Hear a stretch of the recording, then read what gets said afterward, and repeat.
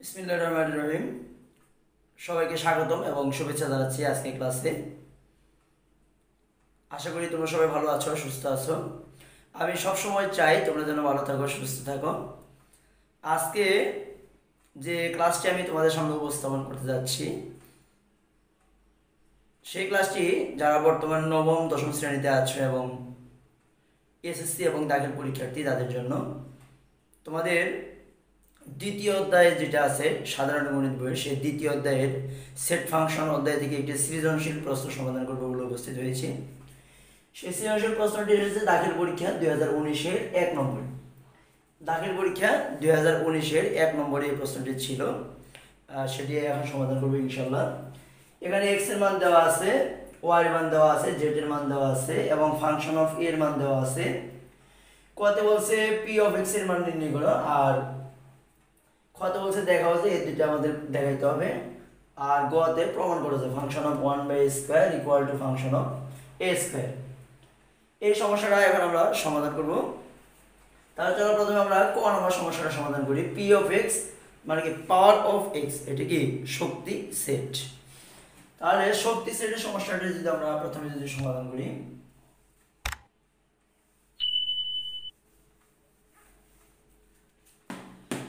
তাহলে আমরা কি লিখবো? পাওয়ার অফ এক্স নির্ণয় করব। দেওয়া আছে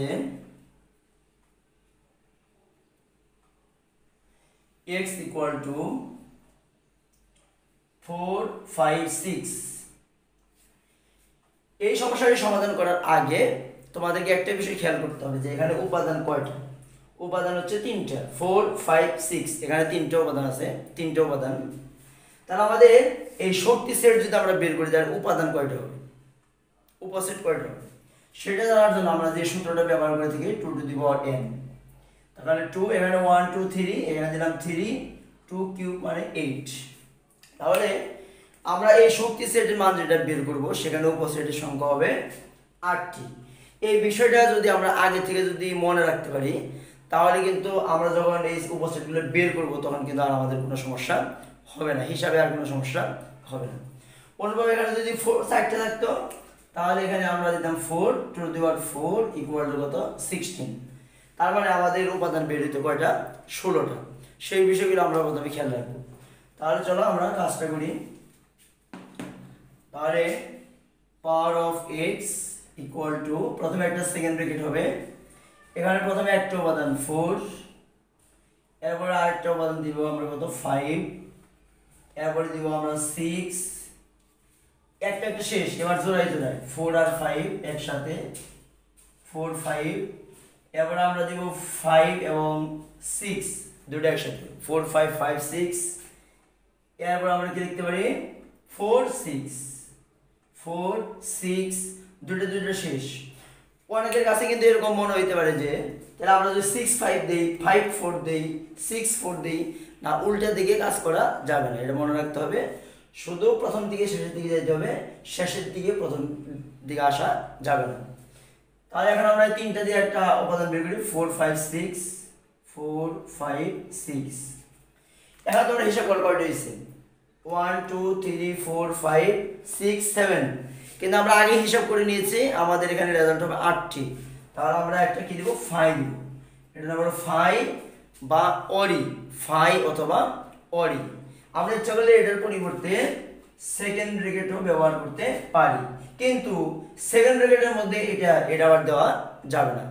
হয় সেকেন্ড ব্র্যাকেট দিতে হবে, না হলে এই 5 চিহ্ন দিতে হবে। দুটো একসাথে দেওয়া যাবে না, দুটো একসাথে দেওয়া যাবে না। তাহলে এটা হচ্ছে ক নম্বর প্রশ্ন আমরা সমাধান করে ফেললাম। ক নম্বর প্রশ্নটি সমাধান হয়ে গেল। চলো এবার আমরা খ নম্বর সমস্যাটি সমাধান করি।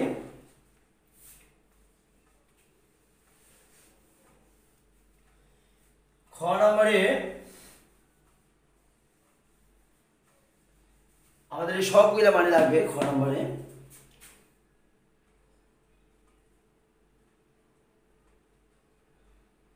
এগুলা সব দেওয়া আছে।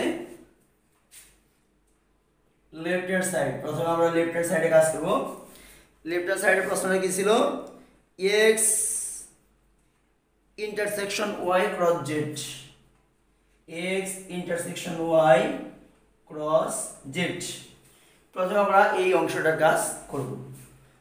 তাহলে এক্স ইন্টারসেকশনের কাজ যদি আমরা করি, x intersection Y equal to x এর মান দেখো 4 5 6 ইন্টারসেকশন ওয়াই এর উপাদান আছে 5 6 7 5 6 7। তাহলে এখন দেখো ইন্টারসেকশনের কাজ কি, আমরা জানি ইন্টারসেকশন থাকলে শুধু কমন গুলো নিতে হবে, শুধু কমন গুলো নিতে হবে। তাহলে কি কি কমন আছে দেখো, এখানে 5 আছে 6 আছে, 5 আছে 6 আছে, তাহলে 5 6 হচ্ছে কমন। এবার আমরা ক্রসের কাজ করব। তাহলে x intersection y cross z equal to, তাহলে x ইন্টারসেকশন y এর পরিবর্তে আমরা লিখব 5 6 ক্রস z এর পরিবর্তে আমরা লিখব ab, z এর পরিবর্তে ab।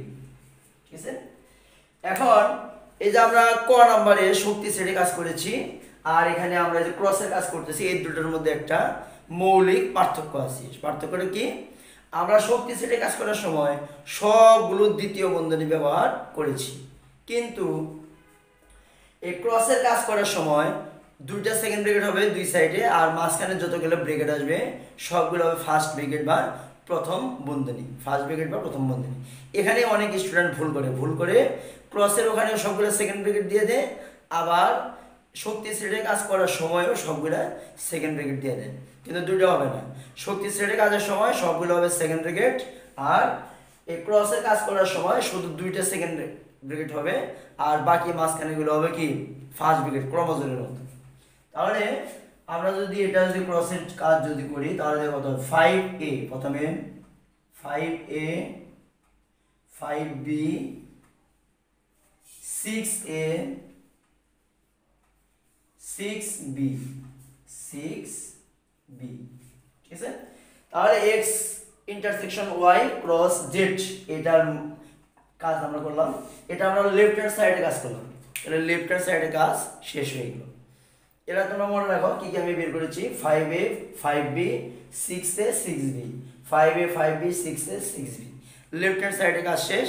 এবার চলো আমরা রাইট হ্যান্ড সাইডে কাজ করব। রাইট হ্যান্ড সাইডে কাজ যদি আমরা করি,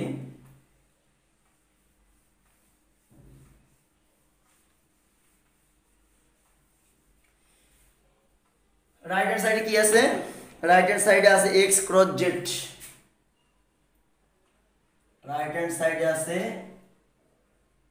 x এটা হলো cross z, x cross z intersection y cross z, intersection y cross z, তাহলে x cross z intersection y cross z।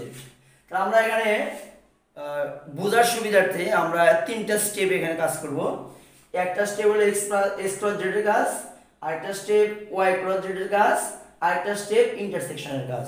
তা তিনটা স্টেপে যদি আমরা কাজ করি তাহলে বুঝতে অনেকটা সহজ হবে। আমরা যেগুলো একসাথেও করতে পারি, তবে একসাথে করলেও অনেকের জন্য বোঝাটা একটু কষ্টকর হবে। তাহলে চলো আমরা প্রথমে x ক্রস z এর আমরা কাজটা করব। x cross z equal to x এর পরিবর্তে লিখলাম 4 5 6 ক্রস, এরপর z এর পরিবর্তে ab, z এর পরিবর্তে ab। তাহলে এখন দেখো আমরা ক্রসের কাজটা করি, 4a 4b, এবার আমরা লিখব 5a 5b 6a 6b 6a 6b। একেবারে সহজ, তোমরা যদি মনোযোগ সহকারে দেখো এই সমস্যাগুলো একেবারেই সহজ। এবার আমরা কি কাজ করব, এবার আমরা y ক্রস z বের করব। y ক্রস z আমরা বের করব। y মান হলো 5 6 7 5 6 7 ক্রস z ab, z হলো কি a b। তাহলে আমরা যদি ক্রসের কাজটা যদি করে দাও, 5a এরপরে 5b 6a 6b 7a 7b 7a এবার হলো 7b 7b 7a 7b, তাহলে 5a 5b 6a 6b 7a 7b। এখন আমরা এই ইন্টারসেকশনের কাজটা করব। ইন্টারসেকশনের কাজ যদি আমরা করি, দেখো ইন্টারসেকশনের কাজ করলে তাহলে ইন্টারসেকশনের কাজ কি, মিল। ইন্টারসেকশনের কাজ কি, মিল। মিলগুলো আমরা যদি খেয়াল করি তাহলে দেখো এখানে লিখলাম সুতরাং x cross Z intersection Y cross Z, Y cross Z equal to, দেখো তো এখানে এক্স ক্রস জেড এর মধ্যে কি কি ছিল, 4a 4b 5a 5b 6a 6b, তাহলে এখানে 5a 5b, এখানে আছে 5a 5b, 6a 6b, এখানে আছে 6a 6b, আর এখানে যেগুলো ছিল 4a 4b, এখানে 4a 4b নাই, এখানে 7a 7b ছিল, এখানেও 7a 7b নাই। তার মানে আমাদের রেজাল্ট এটাই হয়ে গেল।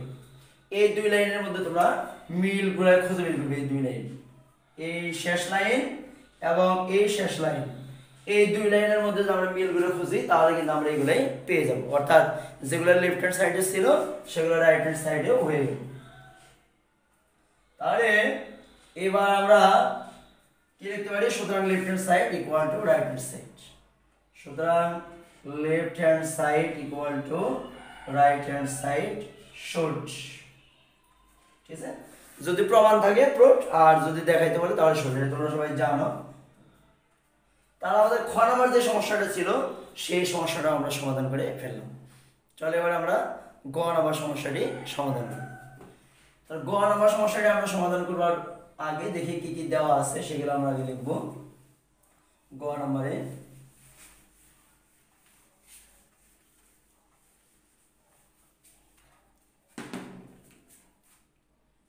গ নাম্বারে গিভেন, অর্থাৎ দেওয়া আছে, কি দেওয়া আছে গ নম্বরে, function of a equal to 1 plus a square plus a to the পাওয়ার 4, আর নিচে আছে a স্কয়ার, এটা দেওয়া আছে, ঠিক আছে।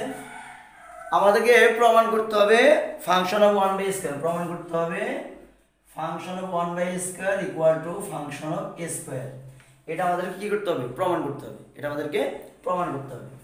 তাহলে চলো একটা একটা করে কাজ করি। প্রথমে আছে ফাংশন অফ 1 বাই স্কয়ার, এটা আমরা কাজ করি। তাহলে বা এই এর পরিবর্তে আমরা 1 বাই স্কয়ার বসাই দিব, এর পরিবর্তে 1 বাই স্কয়ার, তাহলে ফাংশন অফ 1 বাই স্কয়ার, যত জায়গায় a আছে সব জায়গায় 1 বাই স্কয়ার হবে। তাহলে কি লিখব আমরা, 1 plus 1 by a square whole square, এবারে 1 by a square whole to the পাওয়ার 4, এর পরিবর্তে 1 বাই a স্কয়ার আর ছিল কি স্কয়ার। তাহলে আমরা কি কাজটা করলাম, যত জায়গায় a ছিল সব জায়গায় আমরা 1 বাই a স্কয়ারটা বসাই দিলাম, আর কোনো কাজ নেই এখানে।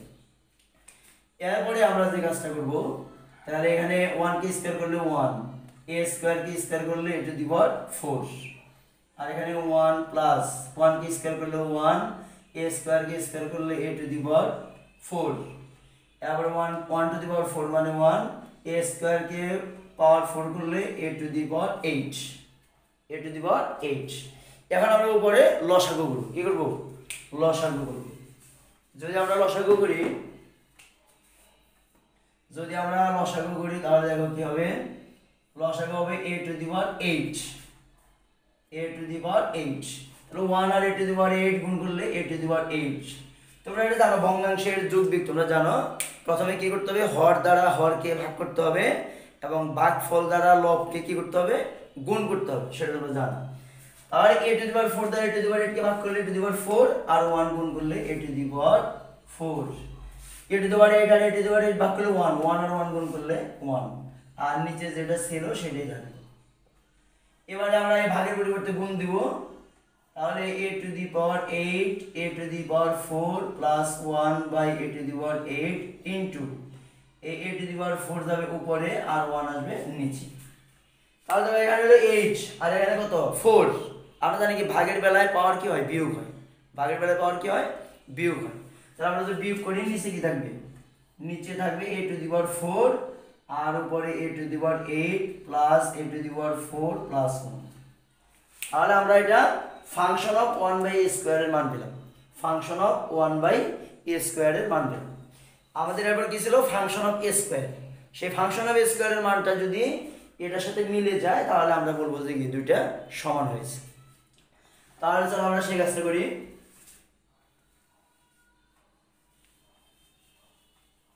তাহলে এখানে কি লিখতে পারি, a স্কয়ার তাহলে আবার